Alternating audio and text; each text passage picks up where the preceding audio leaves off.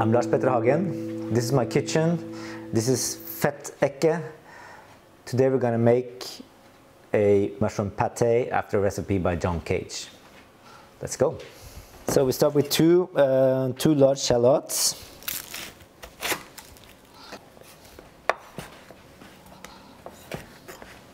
So when you dice an onion, you remember to keep your thumb tucked in and then use a sharp knife. Then you can dice it really, really small. And you're gonna saute this with some garlic and mushrooms, obviously. So let's do the garlic. So we need about 3 cloves of garlic, according to the recipe.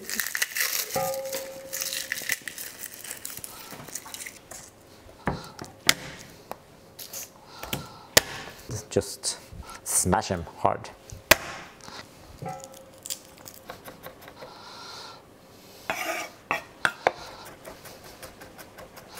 All right, so that was 3 cloves of garlic, 2 large shallots, and now we're gonna get some mushroom. This is the mushroom. I got some different kinds of mushroom. So it's chanterelles, porcini, and black trumpet mushroom.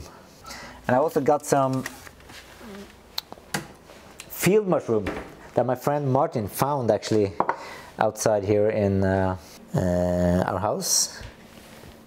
So it's wild champignon, or it's also called field mushroom.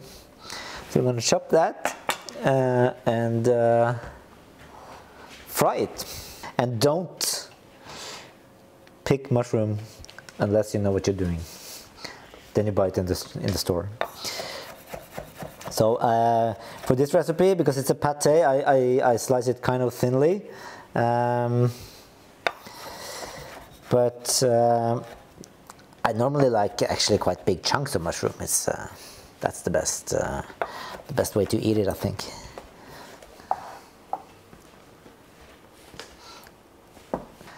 Yeah, these are dried mushroom, chanterelles, porcini, and black trumpet. So they've been soaked in water now for a little bit less than an hour. And now we're ready to drain them. So, okay, so use the water. I mean, the water is actually quite nice. You can use it as almost as stock. I'm going to use it for a different dish later.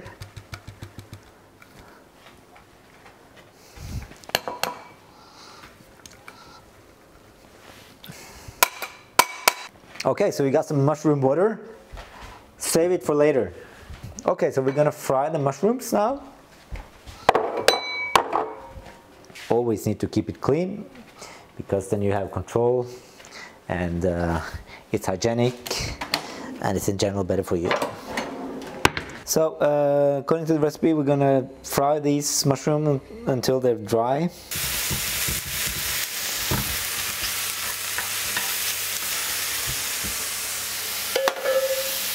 I've never made this before, so it's an experiment for me as well. And then we're going to continue cooking until the water is gone.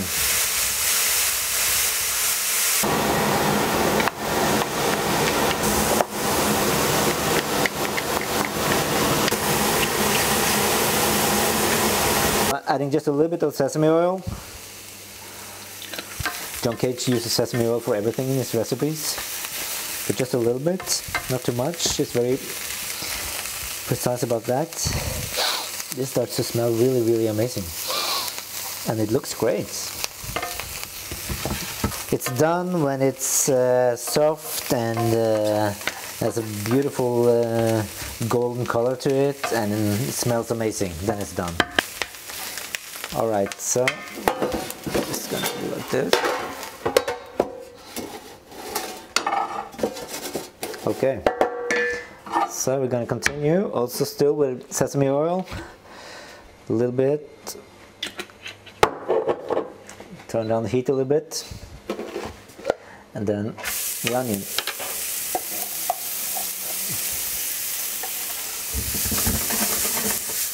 And when the onion is soft, you can add the garlic. The garlic is very easily burnt, so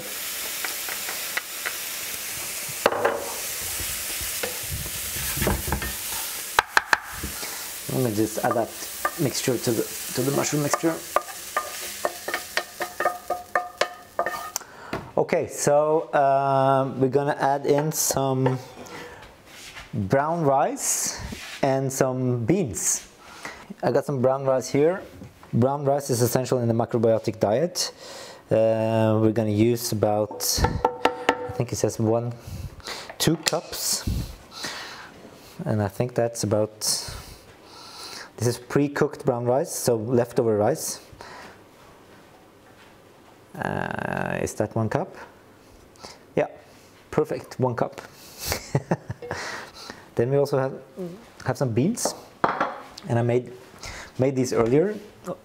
This is also how John Cage used to make beans. You soak them overnight, and then you boil them with a garlic,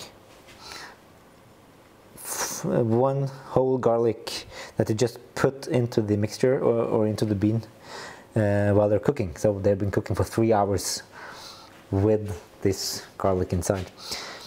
And it's really, I've never made beans this way before.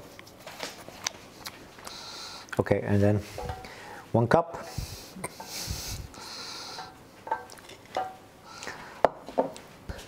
So,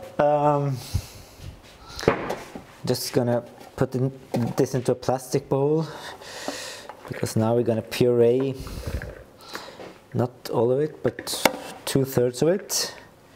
It's gonna be pureed. And then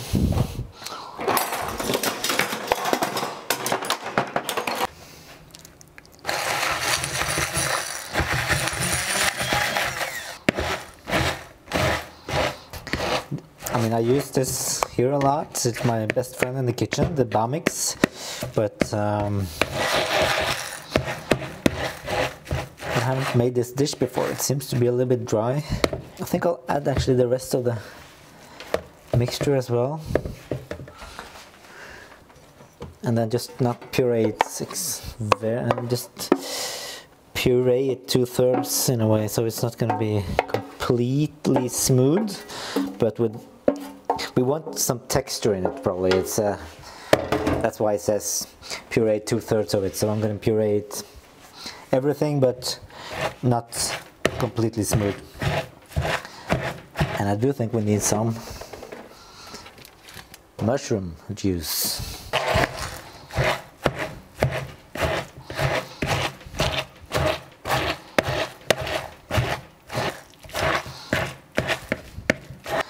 Okay, so the mixture is done, and yeah, I had to add a little bit of the mushroom water because it was kind of dry. Still looks a little bit dry, but let's see.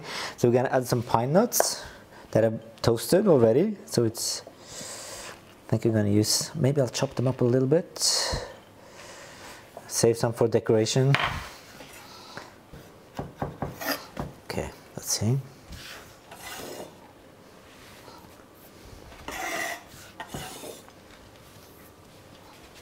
And then we're gonna add some basil. So fresh basil, which is outside. So we're gonna get some basil, which I have here outside.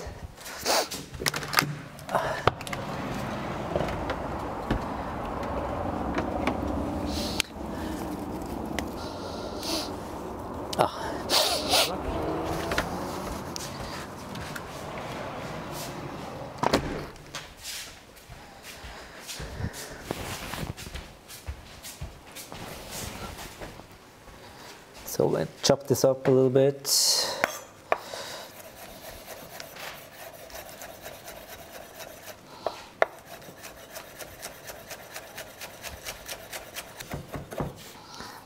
All right, so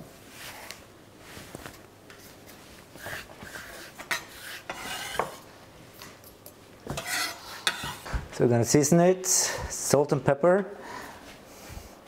Actually, I do have Himalayan salt. That would be very John Cage, wouldn't it? Never used this before. So the first time to honor Cage. What is it? It's salt from Himalaya. It's very fashionable. It was a gift, I guess. But it's also supposed to be healthy, more healthy. And yeah, it's pink, which is nice. And then pepper from India, I guess.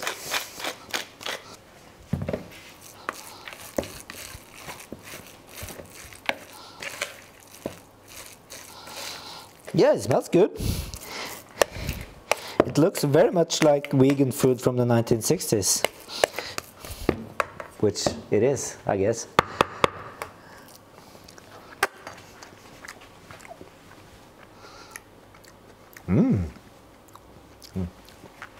It's nice. It's really good. More salt. I'm gonna put that into a. I mean, the Cage says put it into a Römertopf, which is like a. I don't have that, unfortunately, but I'm gonna fake it with this one. So I'll just put it down there. I don't have a lid for it, so I'm going to use aluminium foil. Now it's going into the oven for, I think, 1 hour. And I don't really understand why, because it's already done. I mean, everything is cooked, and now the basil is fresh as well. And I mean, the flavor is really good. So I mean, you could serve this without any problems, just like this, and keep the freshness of it. But if Cage says that we're going to put it in the oven for 1.5 hours, I'm going to do that. He also says that you can use 3 bay leaves for decoration, but I only have dried ones, so I don't think it's going to look very nice on top here. But that looks cool. Römertopf would be better, but this is all I have. How hot is it? It's 200 degrees now, Celsius, and I'm making a small salad to serve with the mushroom pate, actually. I'm just going to slice these thinly using the mandolin.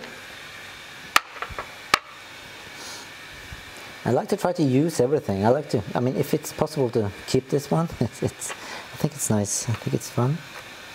Okay, wash your fingers while you do this.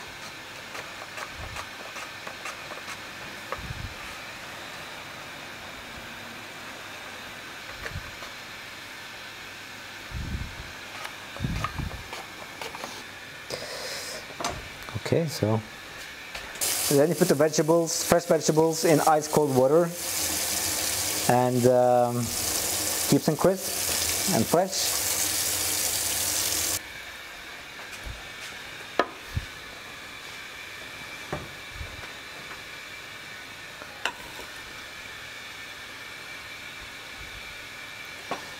That.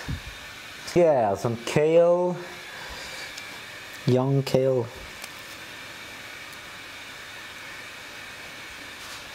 Okay,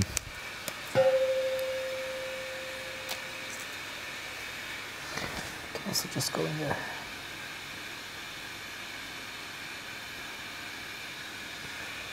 Yeah, maybe some chives, but we can do that. I'll chop some chives as well.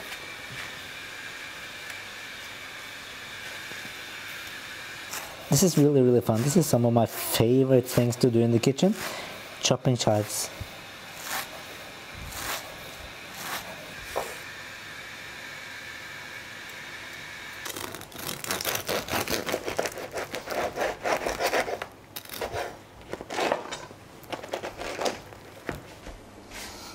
Just toasting the bread lightly.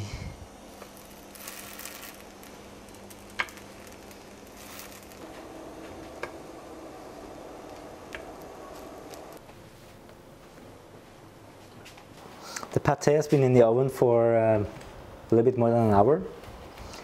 And let's look at it.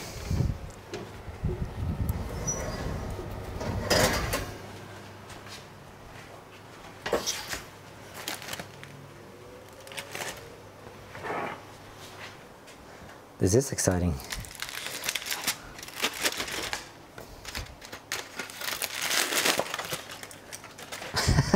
It puffed up. It's very brown, but it smells wonderful.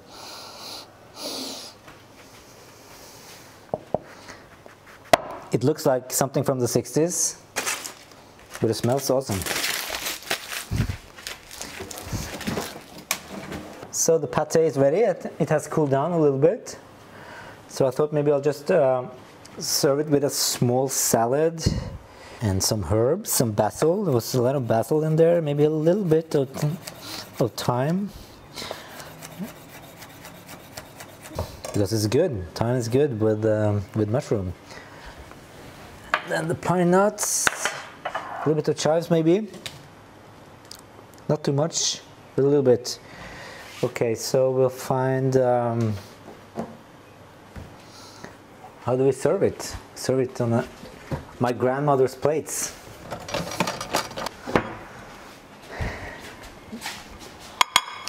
Okay. A little bit of olive oil, seasoning,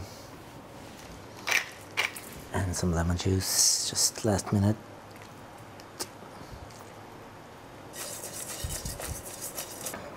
Take some of the mushroom.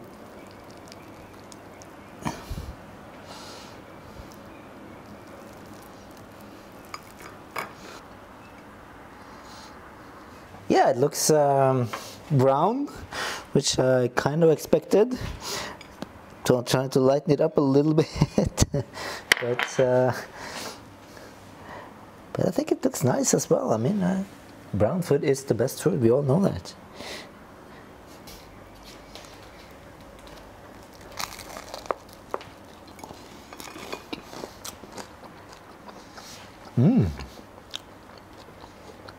It's nice.